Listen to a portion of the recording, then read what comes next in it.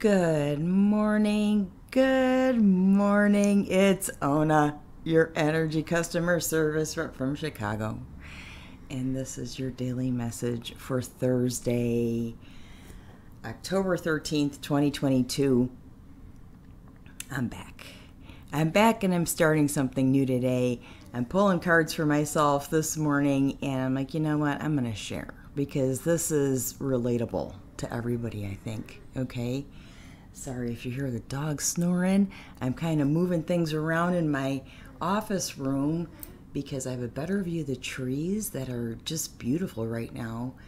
And I think the lighting's a little bit better too. So as I'm moving things around, changing things, I'm going to tell you guys I'm starting my new job today. So I have most of the day in orientation.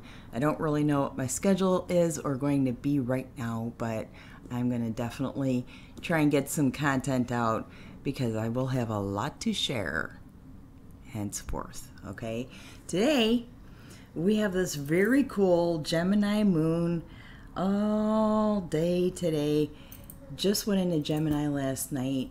Really nice for communication.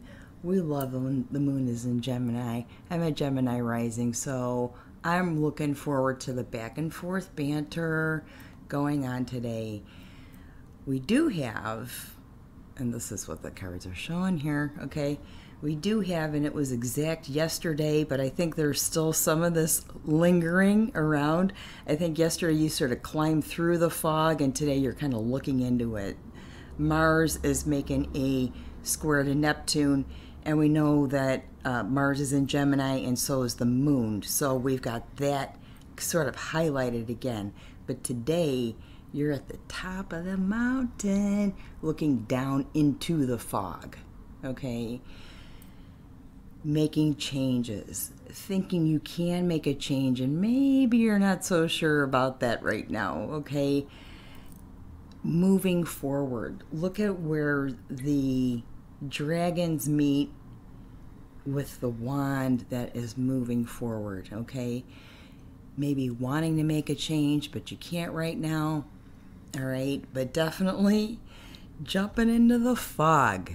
Jumping into the fog. Look at that. Very nice, okay? That's kind of the energy of the day, all around. Very personal for me. I hope you guys get something out of that as well. It's a good day. Take a lot in, okay? Be more observant, maybe. And I'll report on my first date later, okay? I love you guys so much.